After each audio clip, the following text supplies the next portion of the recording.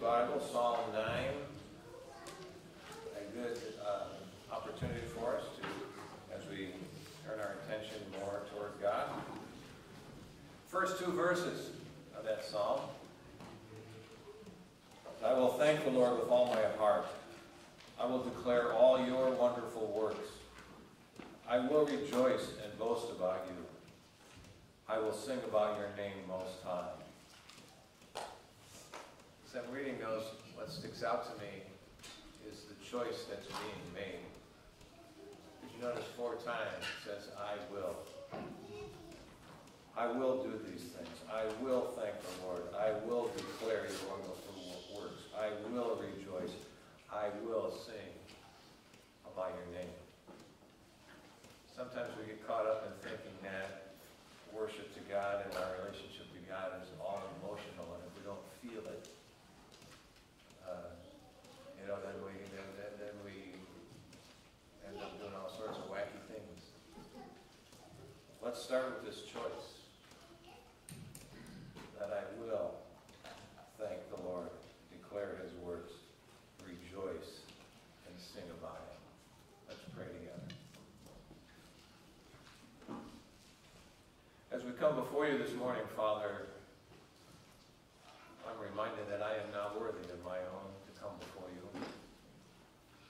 It is certainly not by anything that I have, nothing that I have done. It's nothing within me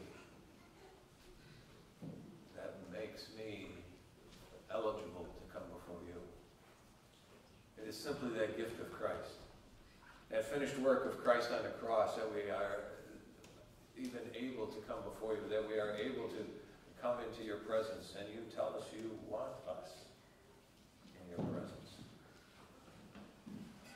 What a great reality to know that it's not dependent upon the fleeting and flimsy and flopping emotions that I have, but it's based upon who you are, that our relationship with you is established. It's not because of meeting any certain criteria, simply coming to you with an open heart, coming to you with that faith. I think of when the centurion came and he, this one who was looked upon as a Gentile, one who was looked upon as one who didn't even know who God was, and he came before you and said, I am not worthy to have you come under my roof, but only say the word. Thank you for your word to us. Thank you for how it ministers to us. I thank you for the way in which you have given us a glimpse into your character, some understanding. We're never going to plumb the depths of that, but Father, you continue to take us deeper and deeper, and I'm so grateful for that. I pray that you would help us to be people that respond to you, that when we open our life and you work, that we respond, that we don't remain silent, and that our spirit certainly is not downcast. Father, as we're here, though, we know there are some who are struggling. Some who are struggling physically. We want to lift them before you and ask that you would touch their bodies, Lord. Some have been battling for a long time. Some have, things that are thought of as chronic in this world. Issues and challenges. But all of us have those distractions that come in and want to drag our attention away from you. But we want to come alongside our brothers and sisters who are battling physically, spiritually, emotionally. And ask that you would touch their hearts and lives, that we would all be able to turn our attention a bit more to you. I ask that you would grant peace to us. You've told us about it, that you give us peace that passes all understanding. Sometimes our situation does not lend itself to peace, but you are a God of peace. Sometimes the challenges that are before us can cause us to be upset, but you are a God of peace. I ask that you would minister your peace even now to the hearts and minds gathered here, that we would be able to release those things that would seek to keep us in bondage and distracted from you, and that we might be able to release them into your care, that we would be people of the word that cast all our anxieties upon you, and when we find that they've flared up again, that once more again we would cast them upon you, knowing that you care for us. You care for us. What great words great comfort. What a great gift. Father, we're people who need your cleansing. As even again this morning, and just reminded of some of the ways in which I don't reflect your grace, in which I don't reflect your character. I want to. Give us the strength and wisdom we need to not be in charge, to let you be the one who leads, to follow your leading and guiding. Lord, sometimes I want to lash out. That doesn't come from you. It doesn't come from the God of all peace. It doesn't come from the one who speaks truth but yet does it in love. Help us to be those kinds of people.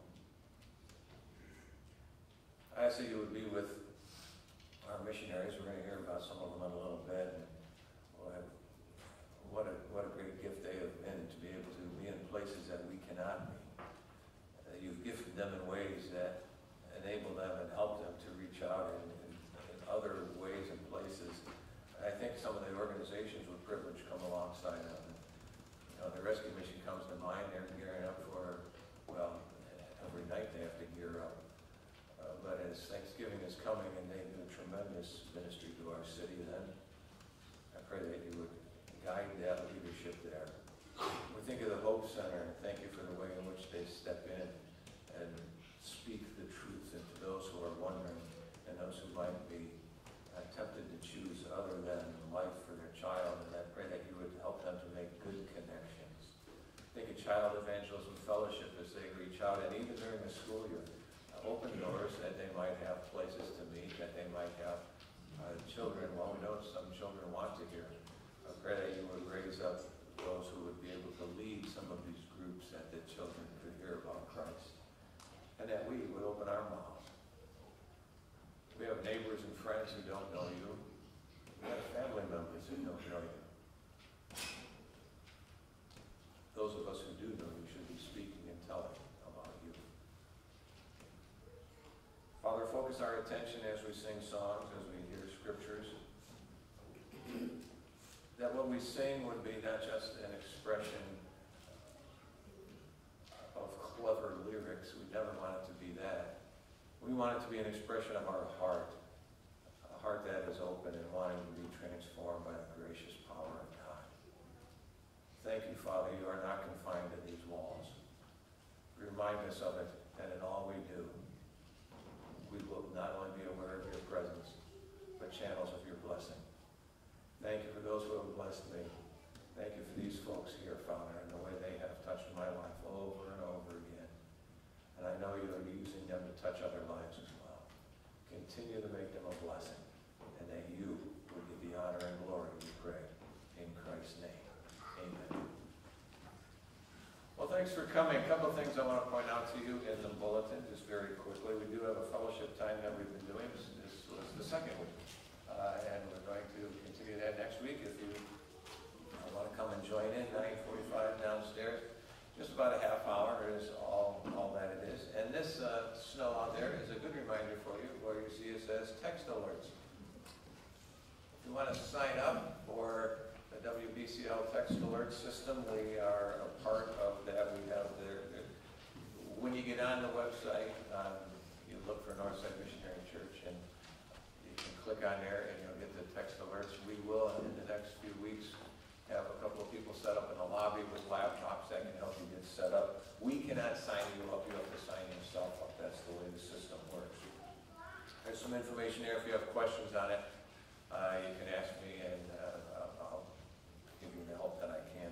Also, next Sunday is when the shoe boxes are due for Operation Christmas Child. There are some that are out there already. We appreciate those of you who are putting those together, bringing those in, and Scott and Dawn as they give leadership to that and make sure that things, that those get turned in into the places they need to be. So next Sunday is when that needs to get together. You can look at the other announcements in the bulletin, and if you have questions on any of it, feel free to ask.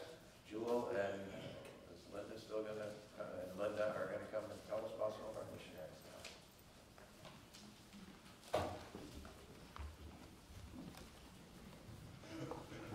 Good morning. Good morning. to talk to you about Bill and Debbie Jones. We talk about missionaries, and we always think of people going to foreign lands to work with others. Bill and Debbie Jones are actually liaisons with Missionary Church, with World Partners at Bethel University. And this is the first time I've used this one, so I'll try this. Hot dog works. One of the things that I found in one of the newsletters from Bill, he sends an email actually about every week to people who are praying for them. And what he said was discipleship is the effort both to be a disciple and to make other disciples. It's about the immense value of God at work in one individual's life and the resulting impact on their lives. And I thought that was just a great description of what they're doing. They're working with students in colleges and other individuals, discipling them, mentoring them, coaching them, and helping them come to the Lord and grow in the Lord. So highlights from the past year, some of the things that they've done, they've continued their discipleship efforts at Bethel University. Of course, that's their main work. They have been holding weekly meetings also with students from IU South Bend, which is close by there. They recently took a trip to Hawaii, a church there, and presented their Steps to Freedom, a Bondage Breaker series. And this is really interesting, and I think that enough people don't think about these things. There are a lot of things that we're held bondage to in our lives because of lies that we might believe, things that have happened to us in the past. And, you know, people say, I'm that way because that's how I was raised or whatever. But, you know, this work that they're doing is really helping people break free from those things and understand how there's freedom in Christ. Also, they've tried to fit in time with their family throughout the year, which has been not as much as they wanted, of course. They do have prayer requests. They've asked that we continue to pray for the breaking free, that Christ, those groups, that Christ would expose the lies that people have been believing and help them either come to Christ or grow deeper in their relationship with Christ. Bill's had some health issues. He's asking that we continue to pray that the physicians can find out what is the source of those and bring them to help. Also, these IU South Bend meetings. IU is not a Christian college, of course, and yet there are people there who are Christians, students, and they just pray that students would continue to be faithful and attend the sessions that they're holding.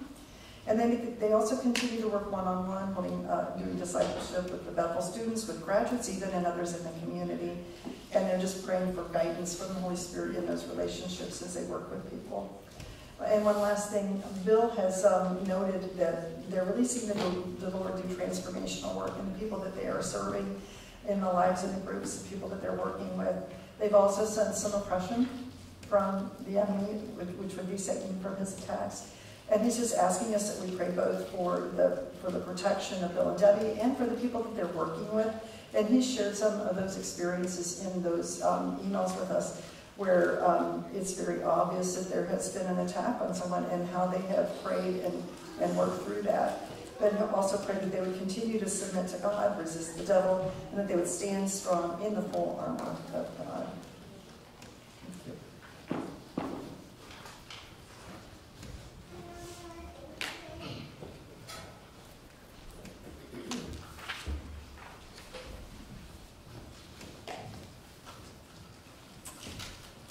Lyle and Becky Reefy are serving the Lord with Wycliffe in Ionia, Michigan.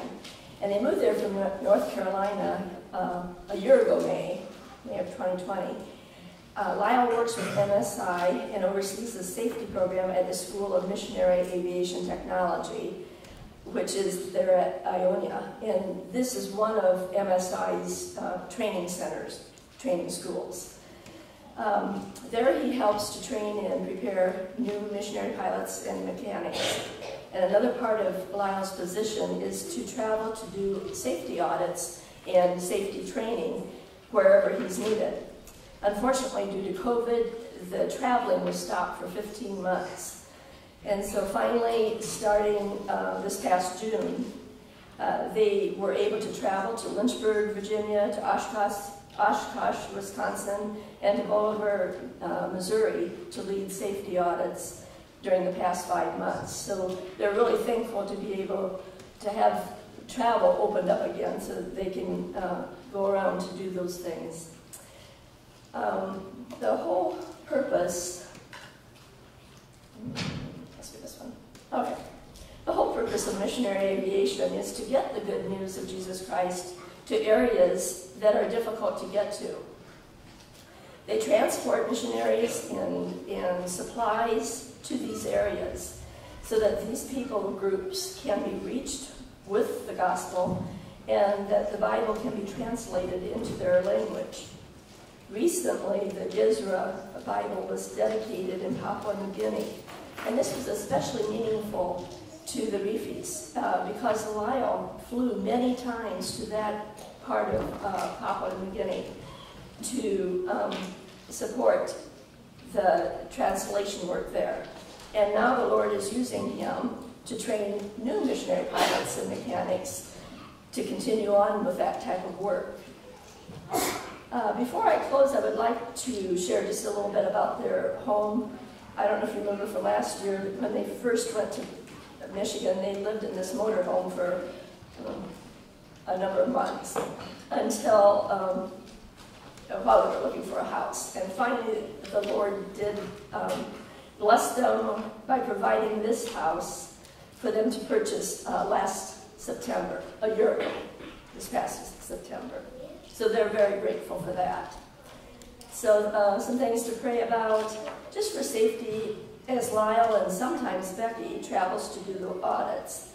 And pray for Lyle as he helps to train and prepare the new pilots and mechanics at the school there. And also pray for Becky as she helps to lead LIFT, which is a women's group there at the school. So there's more information and pictures down on the bulletin board at the base of the stairs there. Thank you.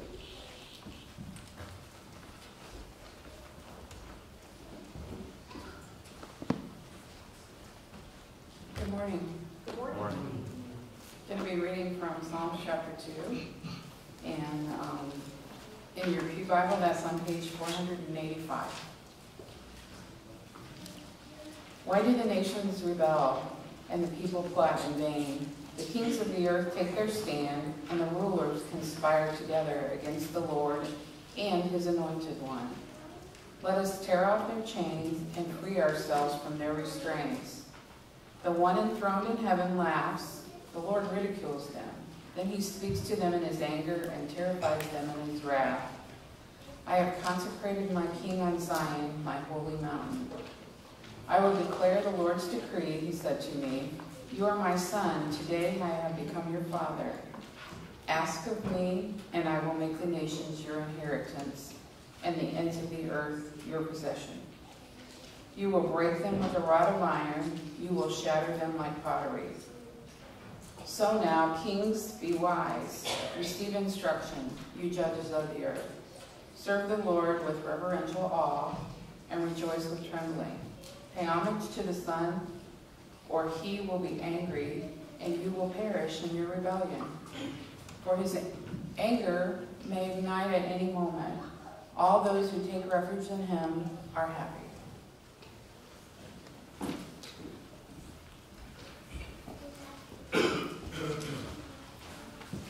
Good morning. Morning. Join me in reading Matthew 22, 1 through 14, which is found on page 908 in the Pew Bible.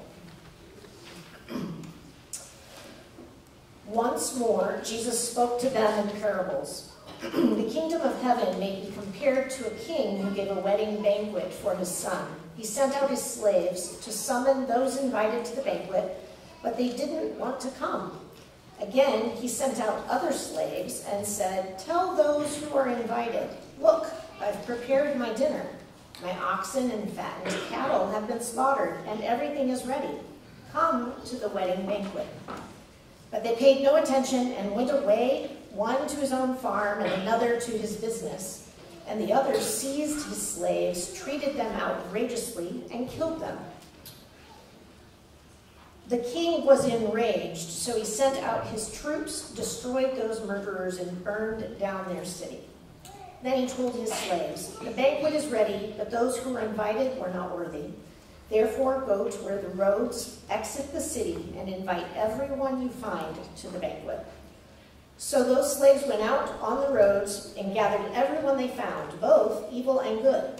The wedding banquet was filled with guests. But when the king came in to view the guests, he saw a man there who was not dressed for a wedding. So he said to him, "Friend, how did you get in here without wedding clothes?" The man was speechless. Then the king told the attendants, "Tie him up, hand and foot, and throw him into the outer darkness, where there will be weeping and gnashing of teeth. For many are invited, but few are chosen."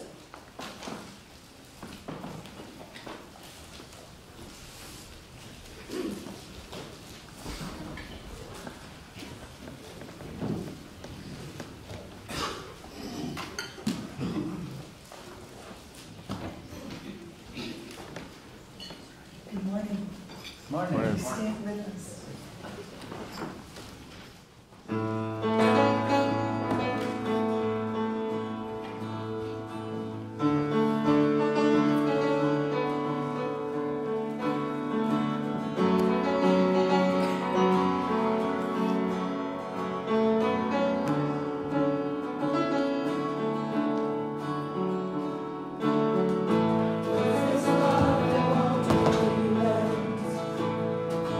It's falling out of heaven's breath.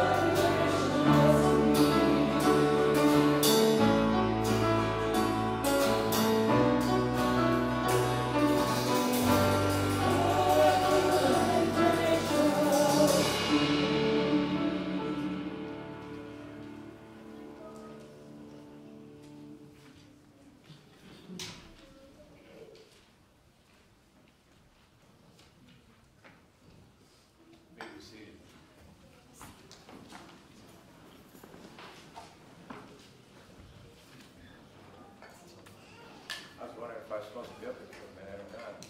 They fooled me. The offering's a response to our good and gracious King. Not adding to him, not giving him something as a bribe or even as a payment, but simply a response to a good and gracious King. As the ushers come forward to receive our gifts and offerings, let's pray. Father, we do want you to receive the glory, the greater glory. We're not trying to draw attention to ourselves, but to help people to see you and know you. Use this offering that others might come to see you, that others might come to know you, that others might come to worship you, to give their lives to you. Again, we ask that you come alongside those organizations and groups that we're able to stand with partially and help them to proclaim the gospel of Christ. And that we in our homes and the places we work, that what we retain, that we will use those to help those folks also know Christ, our good and gracious King, in whose name we pray. Amen.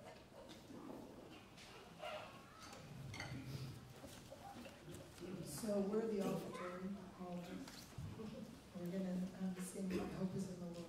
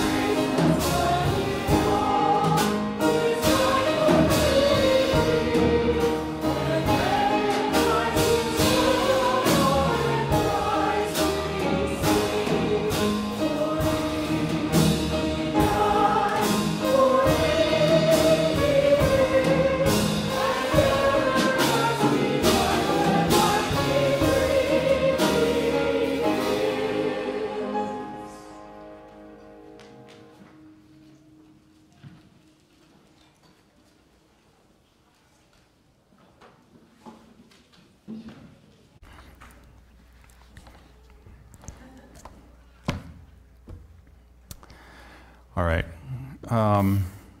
Let's pray together.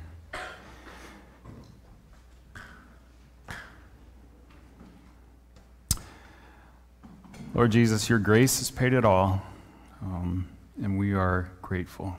Jesus paid it all to him I owe. Sin had left an awful debt, but you washed it white as snow. We thank you so much for what you have done for us, and we have gathered together today to worship, to sing your praises, to hear from you, and now we come to that part of our worship where we attend to your word, and may we so attend. I ask, Holy Spirit, that you would clear away any distractions because we want to hear your word, so help us to focus. We ask that you would use it to minister to us and eventually to minister through us, and it's in Jesus' name we pray. Amen.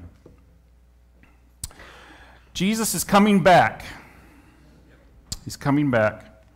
It's called the second coming, or the return of Christ. It's talked about all throughout the New Testament, starting with Jesus himself in his teachings about it in the gospel. And it's the subject of our text today, which is on the other end of the New Testament from the Gospels, in the book of Revelation. So let me invite you to take your Bibles, if you will, and turn to Revelation chapter 19. Revelation 19:6, if you're using a Pew Bible, it's on page 1139, page 1139. Jesus is coming back to do a number of things. A number of things will happen at the return of Christ. Let me just share with you a couple of those things. Two of those things include that he will gather his people and that he will judge those who refuse him. And gather his people and judge those who refuse them. And Revelation 19 talks about both of these and presents these in two different pictures: a wedding and a war. A wedding and a war. Jesus is pictured in this chapter first as a bridegroom at his wedding, and then as a warrior king come to conquer. So we're going to take a look at these two pictures of the second coming of Jesus Christ. The first one is the wedding feast of the Lamb. The wedding feast of the Lamb, or some of you may have heard of it referred to more traditionally as the marriage supper of the Lamb, means the same thing. The wedding feast of the Lamb. Look at, if you will, at verses 6 through 8. Then I heard something like the voice, this is the Apostle John writing. He's received a number of visions. He's been transported to heaven to see many things, and he reports on what he continues to see in here. Verse 6, Then I heard something like the voice of a vast multitude, like the sound of cascading waters and like the rumbling of a loud thunder, saying, Hallelujah, because our Lord God the Almighty has begun to reign. Let us be glad, rejoice, and give him glory, because the marriage of the Lamb has come, and his wife has prepared herself. She was given fine linen to wear, bright and pure, for the fine linen represents the righteous acts of the saints. So let me just say at the outset, as we get started in this passage, that I am not going to be able to comment on all the details in all the verses that we're going to read. There's just not enough time to do that. So if I appear to be skipping over certain parts, it's for the sake of time. But let's just focus in here, especially on the return of Christ. And first of all, we'll look at we, the bride of the Lamb. We, the bride of the Lamb. In his visions from the Lord, the Apostle John, the author of Revelation, hears this vast multitude praising God because it's time for the marriage of the Lamb. Now, God's relationship throughout the Bible is often pictured as a man with his wife. There is this kind of marriage symbolism, for instance, in the prophets. It's in the Gospels. Sheila read for us from Matthew 22 earlier. Jesus used the parable of a marriage feast, and it's also in Paul's epistles. And great joy is expressed here in verse 7 in chapter 19 over the marriage of the Lamb. Now, a couple questions. Who is the Lamb? Who is the Lamb? Jesus, right, yeah, very good. It's Jesus. The Lamb is Jesus. He's often referred to throughout the book of Revelation as the Lamb, mainly representing the fact, especially, that representing his sacrificial death for our sins. You know in the Old Testament that often lambs were sacrificed for sins, and Jesus is that ultimate lamb who died for our sins. So then the question is, who is the bride? Who is his wife? It's the church. It's the church. It's us. It's the people of God. The closeness that Jesus desires to have and does have with those who follow him is pictured by what should be one of the closest relationships on earth, that of a relationship between a husband and a wife. And we see in this passage that the church is a bride who is beautifully adorned. She's beautifully clothed. Ephesians 5 explains how the church gets to be so beautiful, how the people of God get to be so beautiful, where it says, husbands, the Apostle Paul writes, husbands, love your wives.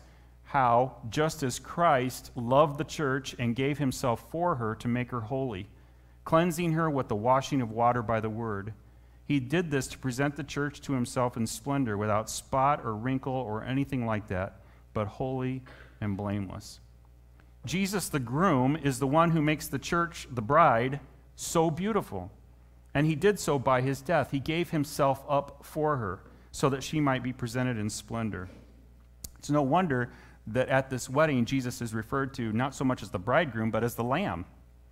He's referred to as the lamb because it is in his capacity, in his function as a lamb, that he made the church, that he is making the church to be a beautiful, spotless bride for himself.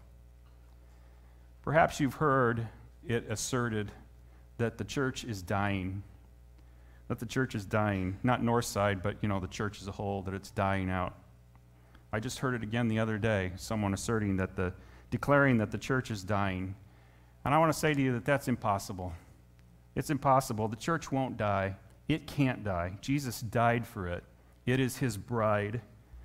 The church, it may look like the church is on the ropes, but that's misjudging it.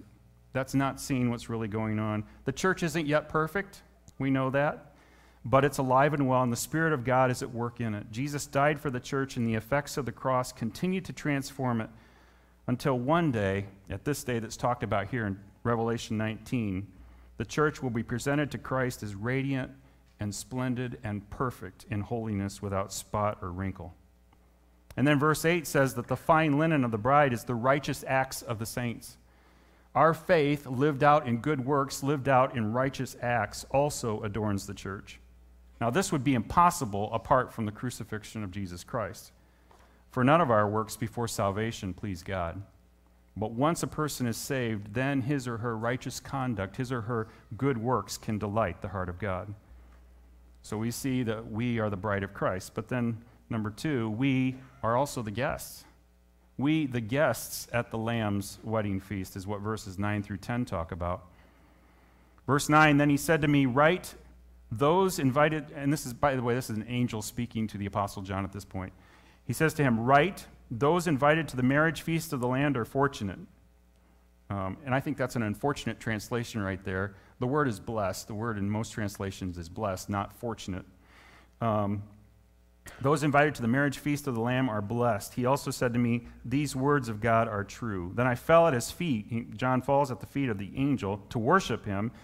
But the angel said to me, don't do that. I am a fellow slave with you and your brothers who have the testimony about Jesus. Worship God, because the testimony about Jesus is the spirit of prophecy.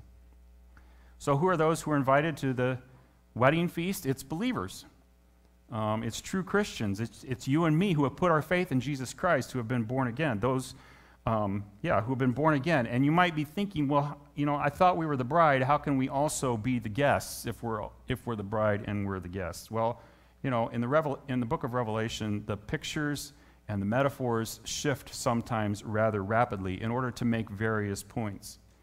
In verses 7 to 8, the church is pictured as a bride. In verse 9, the church is pictured as the wedding guests.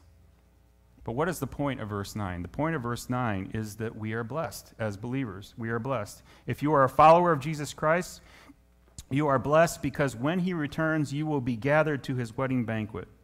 He has invited you into his everlasting joy. Now keep in mind that in the book of Revelation, prior to this, the book of Revelation is very clear that believers and Christians many of them will suffer persecution, will endure tribulation. For instance, in Revelation chapter 2, verse 10, Jesus says, don't be afraid of what you are about to suffer. Look, the devil is about to throw some of you into prison to test you, and you will have affliction for 10 days. Be faithful even unto death, and then I will give you the crown of life. And yet these very same people are the ones who are invited to the marriage feast of the Lamb, and they are blessed. No matter what their circumstances are today, they are blessed because of what their eternity looks like. If you are a born-again Christian, you have been invited to the marriage feast of the Lamb, and you are blessed no matter what your earthly circumstances are right now, because this is all temporary. And notice what is said at the end of verse 9. These words of God are true. These words of God are true. Now, I want to ask you, what words of God aren't true? Right? It seems kind of pointless to state that, but he states that, the angel states that right here at this point. Because he wants to punch home the truth of the fact that you are blessed if you are a believer, because you have been invited to the marriage feast of the Lamb, regardless of how bad your situation might be right now in this earthly life. Bad health, bad debt, bad loneliness, bad relationships, bad job. If you are a believer, you are still blessed. Your family not talking to you because of your faith, you're still blessed. Your friends dropping you because of your Christian profession, you're still blessed. You feeling increasingly disenfranchised and out of sync with the trends and the thinking of the culture around you, you are still blessed. People in your life trying to do everything they can to curse you, you are still blessed. I was just reading this week about the people of Israel near Moab, and the king of Moab calls for this prophet, this seer, to come and put a curse on the people of Israel. And this prophet's name is Balaam, and he comes, and the Lord won't let him curse Israel. He goes 4 times, and instead of a curse, he brings a blessing upon God's people, and the king of Moab just throws his hands up in despair. The Lord is determined to bless his people. The Lord is determined to bless his people, no matter what their circumstances are now. When you put your faith in Jesus Christ, in your gift of salvation was tucked this invitation to the wedding ceremony of the Lamb, that you might enter into his joy forever. This first picture of the second coming of Jesus is the picture of blessing for all those who are in Christ. We are destined for a grand celebration, the marriage feast of the Lamb, the uniting of the church with Jesus, the Son of God. Brides and grooms look forward to their wedding with great anticipation and joy. What does this picture of the Lamb's wedding feast convey to us? That as believers, your future is an excellent one. Your future is a bright one. Life may not be great now, but it will be. Life may not be certain now, but there's nothing uncertain about the future when Christ comes back. Eternity starts off with a wedding between the people of God and their Savior. Thus will begin a closeness and an intimacy and happiness that will continue for eternity and will never tarnish or dim or lose its luster. So that's the first picture, the wedding feast of the Lamb. The second picture of the return of Christ is the warfare of the King. The warfare of the King. And we're still talking about Jesus, and we're still talking about his second coming. Number 1, verses 11 to 16 talk about the returning King. The returning King. Verse 11, then I saw heaven opened, and there was a white horse. Its rider is called Faithful and True, and he judges and makes war in righteousness. His eyes were like a fiery flame, and many crowns were on his head. He had a name written that no one knows except himself. He wore a robe stained with blood, and his name is the Word of God. The armies that were in heaven followed him on white horses, wearing pure white linen. A sharp sword came from his mouth, so that he might strike the nations with it. He will shepherd them with an iron scepter. He will also trample the winepress of the fierce anger of God the Almighty. And he has a name written on his robe and on his thigh, King of Kings and Lord of Lords. All this description about Jesus, each of the phrases and clauses intends to communicate something about the returning King, about Jesus. So John, the author, sees heaven opened, and he sees a rider on a white horse, and the rider is Jesus, and it's his second coming. And what follows in verses 11 to 16 is a description of our Savior. So let's just walk through these phrases and briefly unpack them. First of all, he is called Faithful and True, and that's the first name or title that he's given in this passage. In fact, he'll be given 4 names or titles throughout this passage, but he's called Faithful and True. Who doesn't want this in a leader? Who doesn't want this in a king or in a president? Someone who is faithful and true. How often do we get this in a leader? There is no deception about Jesus Christ. He does not lie or misspeak. He does not betray confidences. And then it says he judges and makes war in righteousness. He judges and makes war in righteousness. One writer explains that there is no vindictiveness or lust for conquest about him. All of his warfare, all of his judging is just. It is righteous. That he judges matters a great deal to those who are sore oppressed by injustice. That he makes war matters a great deal to those who need to be rescued from persecution and oppression and are looking for a champion to rescue them. And then it says his eyes were like a fiery flame. He sees everything. He knows everything. Everything that is done in public, everything that is done in secret. He knows it all. No enemy of Christ will be able to talk his way out of their wickedness. Proverbs 15:3 says that the eyes of the Lord are everywhere, keeping watch on the wicked and the good. And then it says that many crowns were on his head. Many crowns were on his head. He has absolute authority. James Hamilton writes, "There is no dominion, no region, no locality over which he does not reign." And then we come to his second name. He had it, and we don't know what it is. He had a name known only to himself. There are things about Jesus that we will never know. Why is that? It's because he's divine. He's deity. He's the Son of God.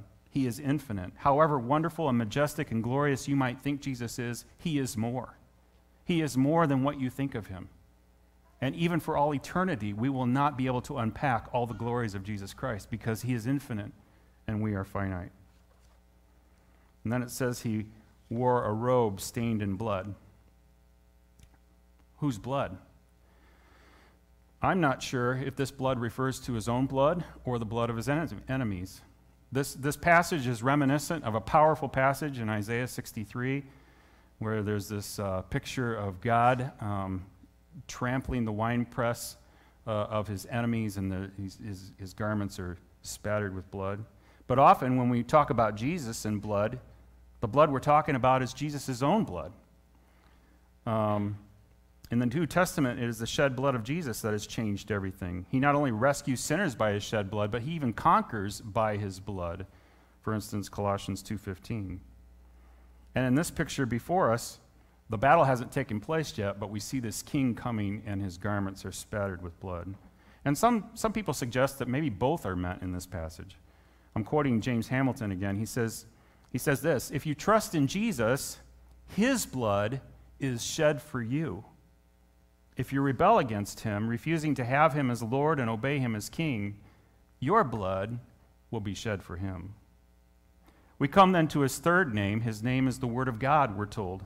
His name is the Word of God, one of Jesus' more well-known titles. He is the very Word of God. He is the very self-expression of the triune God. And we know that the Word of God is powerful. The speech of God is powerful. Remember how God created? In the beginning, on the third... what did he say? I don't remember but he spoke it, right? Let there be light. That's what he said.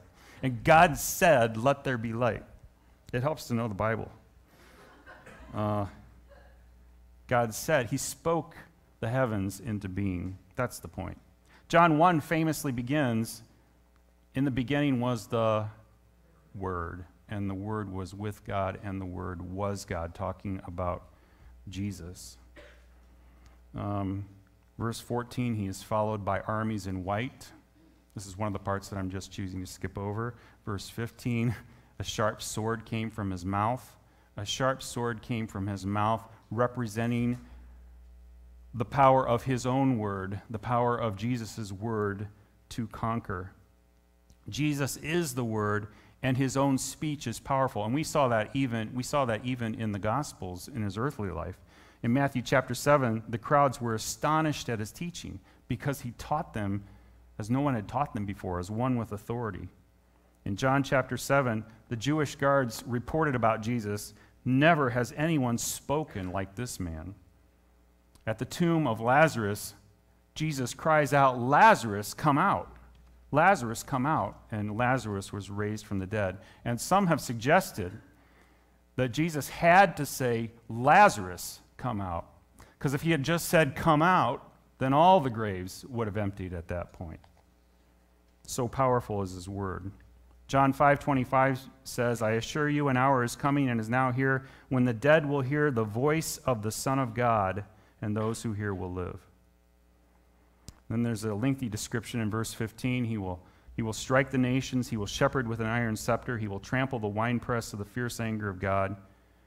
These three actions in verse 15 all indicate that when Jesus returns, he will thoroughly judge the nations with complete righteousness and with complete justice. And then verse 16, we come to his fourth name or title. His name is King of Kings and Lord of Lords. In other words, he's the supreme ruler. So here's the picture. Here's the second picture of the return of Christ, a mighty king. He came the first time in humility. He'll come the second time in glory. He came the first time as a gentle baby. He'll come the second time as a conquering king. He'll come with titles and authority and power. He'll come to judge the nations. So that's the returning king. Then verses 17 to 18 talk about an unpleasant invitation. An unpleasant invitation.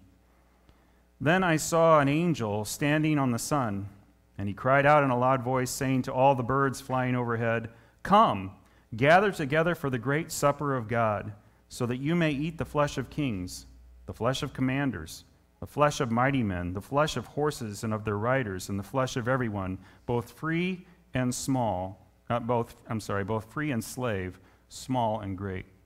So an angel calls for all the scavenger birds to gather for a great feast. Jesus' victory over his enemies is assured. It is certain. And so the angel has already invited all these scavenger birds. And notice what the birds will feast on. It's the flesh of the dead. And who are these dead? Slaves all the way up through kings. Slaves through kings. There is no one left out. The flesh of all who oppose the Lord, regardless of status or rank or significance, from the kings who oppose Christ all the way down to the lowliest of servants who also oppose Christ. None will be too powerful for him to overcome, and none will be too insignificant for him to overlook. The gift of salvation is available to all people of every rank and status and tribe and nation. And the judgment is for all people of every rank and status and tribe and nation who refuse the gift of salvation that has been so graciously and freely offered to them. And then we come finally to number 3, a lopsided battle. A lopsided battle. The battle is described, sort of, in verses 19 through 21. Then I saw the beast, the kings of the earth, and their armies gathered together to wage war against the rider on the horse and against his army. But the beast was taken prisoner, and along with him the false prophet who had performed the signs in his presence. He deceived those who accepted the mark of the beast and those who worshipped his image with these signs. Both of them were thrown alive into the lake of fire that burns with sulfur. The rest were killed with the sword that came from the mouth of the rider on the horse, and all the birds were filled with their flesh. In verse 19, the enemies of Christ gather for war. The beast, the kings of the earth under him, and all their allies. But the battle is over in 2 verses. The battle's over in 2 verses. In verse 20, the description moves from before the battle to the overthrow of the beast and the false prophet, the leaders, if you will. And the beast and the false prophet are earlier described in the book of Revelation. They are the servants of Satan. They, along with Satan, sort of form an unholy trinity. And these two are thrown into the lake of fire. Satan will join them in another chapter, in chapter 20, in the lake of fire. And then in verse 21, the rest of the forces of evil are easily dispatched at the beginning of the verse there. So where is the lengthy description of this ultimate battle? It could be that the lack of description of the battle means that there's nothing to describe. That there's nothing to describe, that the battle is over almost before it's begun. The devil is no match for Jesus. The devil is no match for Jesus, and the followers of the devil are certainly no match for Jesus, no matter how much they combine their strength together. Jesus is so powerful that he conquers by the word of his mouth. He conquers by the word of his mouth. He pronounces judgment, and as soon as he speaks, it's carried out. It's carried out. I think of Matthew chapter 8, verse 16. When Jesus here in his earthly life, it says, "Now when evening came, they brought to him many who were demon-possessed, and he cast out the spirits with a word." They brought to him all those who were demon-possessed, and he cast out the spirits with a word. The armies of the Lord Jesus in this final battle appear to be there simply as witnesses of what take place, because Jesus has this all wrapped up. And then the chapter closes with the birds of prey having been gathered. They begin their feast, and none of them go hungry. They are all filled to the full. So that's the passage. I want to I want to just reflect on some implications, if you will, some implications regarding the second coming of Jesus Christ. Its significance, for instance. Revelation 19 presents us with vivid images of the second coming of Christ and of its significance for all humanity. And the second coming does have significance for all humanity, for every human who has ever lived. So for you as well. Because the second coming ushers in the eternal age. It's the hinge between this age and eternity. If you ignore Jesus and choose to go your own way, when Jesus comes back, it's not like you can keep on going your own way and pretend like Jesus isn't there. His return will change everything. The second coming is significant for every man, woman, and child because it's then that the great judgment will take place.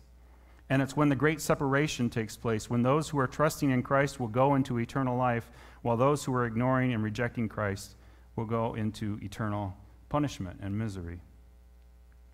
We talk about its justice, the implications of the second coming for justice. Let me ask you, are you exasperated by injustice in our world? Are you exasperated by injustice? Do you shake your head and weep at the many ways that evil seems to triumph in our world? Are you discouraged by the fact that what Mark Twain says seems to be true? A lie can travel halfway around the world while the truth is still putting on its shoes. Are you frustrated that many good people are treated poorly while many troublemakers and wrongdoers seem to thrive? Well, let Revelation 19 encourage you that Jesus is going to bring about justice. We live in a mixed bag sort of world where sometimes the wicked prosper and sometimes the righteous don't. But the time is coming, the end of the age is coming when everything will be taken care of. Justice is coming, and the one who judges with righteousness.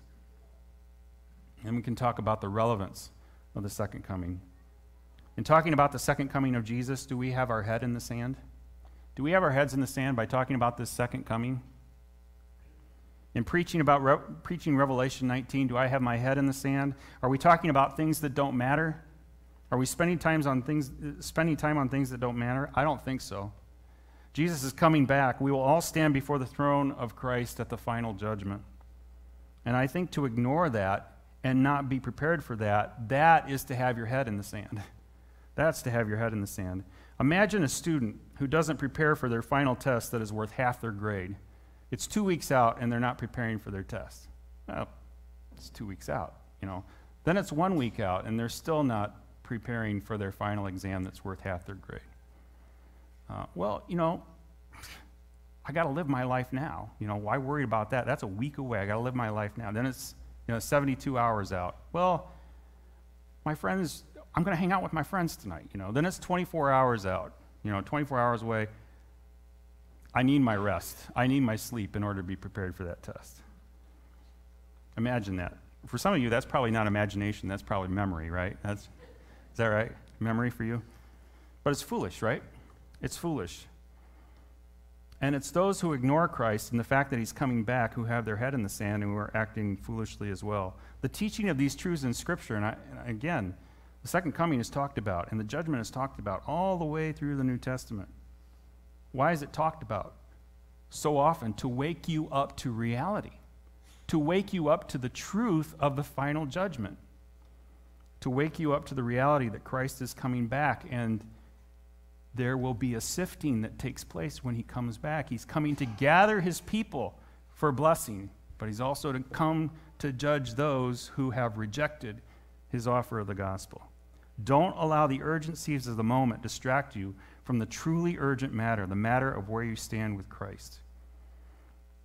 And then let's consider the warning. There are 2 feasts that are mentioned in this passage. You picked up on that, the marriage feast of the Lamb and also that great gruesome feast for the birds. And everyone in this room will be at one of those feasts. Everyone will be at one of those feasts. All of you who have thrown your lot in with Christ will be at his marriage feast. You are one of those blessed ones who have received your invitation by virtue of your faith in him. And all of you who do not have a relationship with Christ, who do not believe on him, will be at the other feasts. That is where all those who have rejected and ignored Christ will be. And this passage is written for you, believers, but it's also written for you, those of you who have not put your faith in Jesus Christ.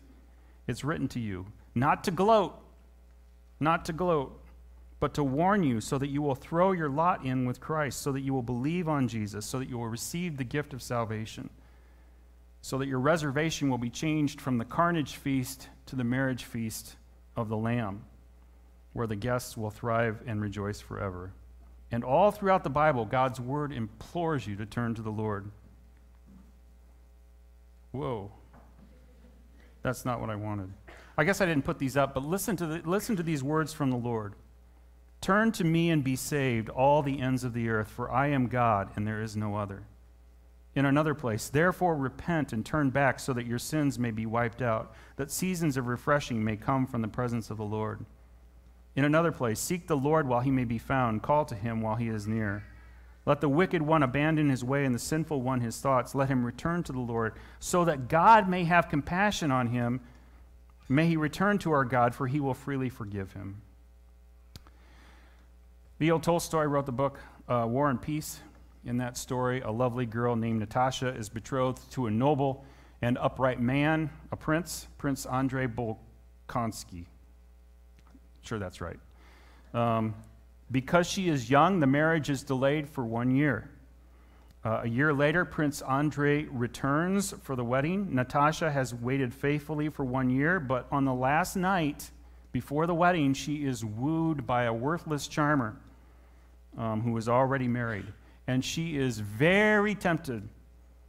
And the reader who is reading this is saying, no, don't be tempted. It's the night before your wedding. This guy you're getting is a great guy. Don't be tempted by this fool. It'll end in disaster. Believers, Revelation 19 is the Spirit of God calling out to you the same thing, to hold fast. The time is short. You will soon see Jesus. Don't be swayed by the world. The world is a worthless charmer. We read about Demas, who was with Paul, one of Paul's ministry associates, who for love of the world left. Who for love of the world left. Don't be swayed by the world around you. You know, when I hear of someone who has turned away from their profession of faith, I think, don't they realize what they have given up? Don't they realize what they have turned away from? They don't see it that way, but that's the reality. Revelation 19 shows us the reality. Those who turn away from the Lord are choosing to be fought against by Jesus the warrior king rather than embraced by Jesus the Lamb. They're choosing to be at the feast of the birds than at the marriage feast of the Lamb. They're choosing destruction over eternal life. They're choosing temporary pleasure and joy followed by eternal misery rather than temporary discomfort now followed by eternal fullness of joy. No matter how attractive the world gets, no matter how difficult the hardships of being a Christian gets, hold fast to Christ. He is coming back. And if he doesn't come back in your lifetime, you will see him at the end of your lifetime when you die. And just as a reminder, funerals don't come on our schedule. We don't know how long we have to live. And there is a deadline. A couple years ago, I memorized Romans 2:25. It's a short verse. And these are the words of Jesus. Only hold fast what you have until I come. Only hold fast what you have until I come. Jesus is coming back. He's coming back, and if you are a Christian, you are so richly blessed.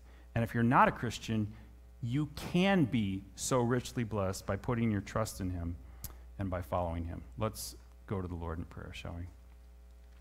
Father, we thank you for your word. We thank you for the continual teaching about things that have not happened yet, but that have great significance for our future and things that we should be preparing for.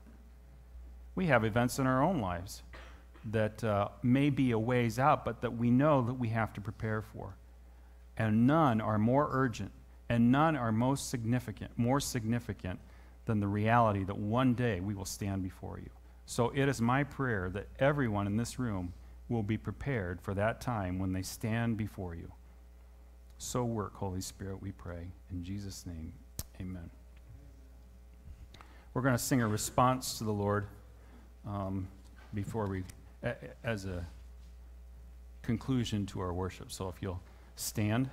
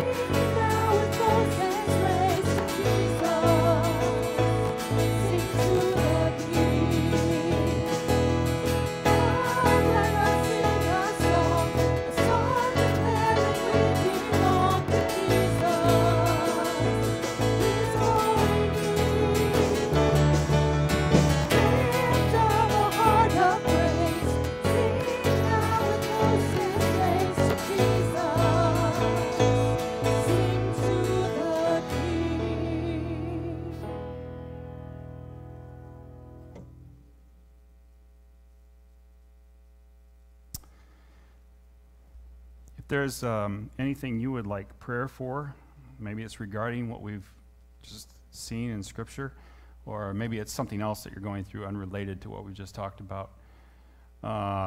Chelsea is one of our, is Chelsea here? And Peter is not here as well. So,